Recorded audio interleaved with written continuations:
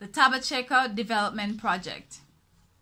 In 1975, the World Bank funded the Thaba-Tseka Development Project, which attempted to provide aid in the African nation of Lesotho by improving livestock management.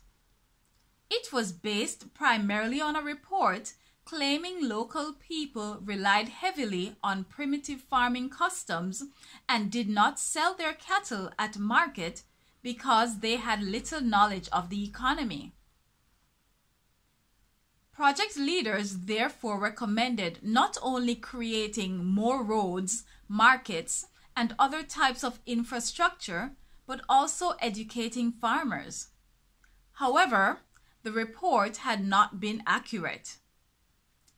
In his 1994 analysis of the project, The Anti-Politics Machine, James Ferguson of Stanford University pointed out that people in the region earned most of their income from wage labor rather than farming and were already familiar with agricultural markets.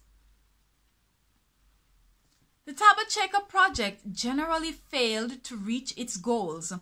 According to Ferguson, the aid workers who were in charge were unfamiliar with the local culture.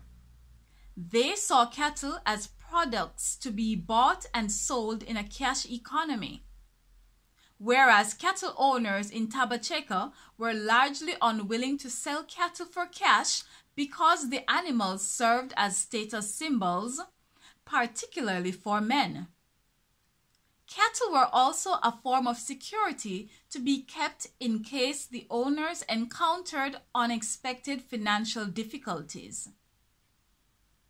While Ferguson's work dealt with Lesotho, it offers lessons for development projects worldwide.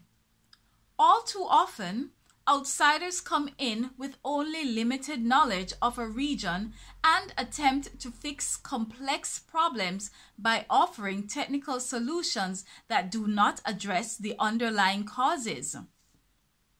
Not surprisingly, it is unlikely that such solutions will offer a true long-term benefit to the people they are intended to help.